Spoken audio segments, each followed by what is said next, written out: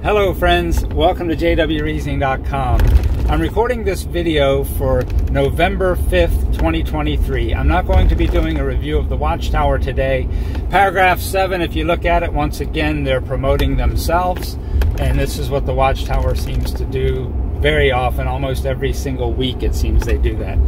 I ran out of time this week. I want to apologize for not being able to do the review.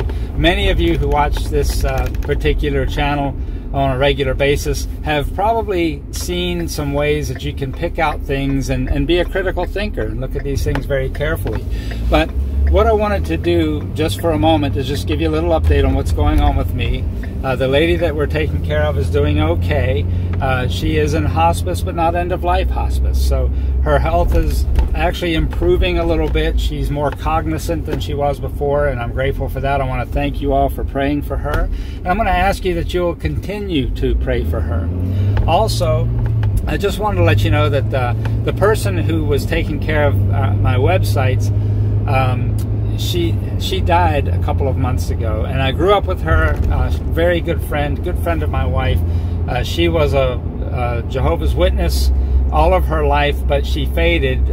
She got baptized as a teenager. We grew up together, went to school together.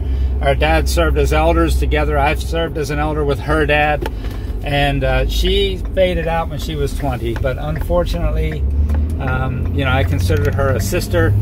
She passed away, and you know, it was difficult. And now I'm having to do a lot of the things that she did until I get another fellow settled in who's trying to help us with this. He's actually a brother that's kind of faded. He lives in another country. But just a little update on what's going on with jwreasoning.com and my other website that I'm a part of and the fellowship that I'm a part of.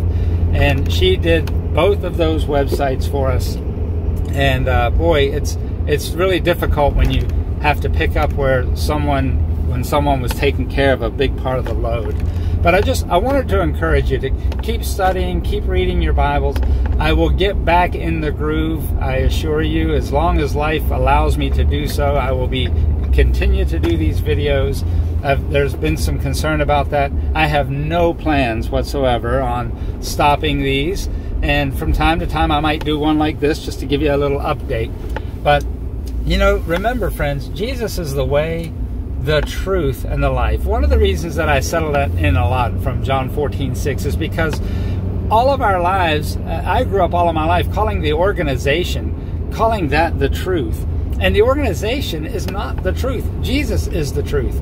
With every truth that the organization, and I use air quotes there, that the organization uses, I can find error in every truth that they teach if you use the Bible to teach it. And I'm not saying that they're wrong on certain topics, but along with what they have that might be teaching what the Bible says, they introduce error. And I think I'm going to eventually do a video on that just to show you how this error, there's always truth with error when the devil speaks.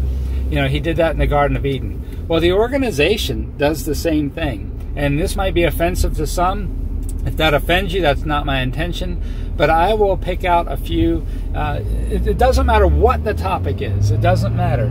There's error that they introduce with every truth that they teach, just like the serpent did in the Garden of Eden. So keep in mind, friends, that Jesus is the truth. He is the way, the truth, and the life.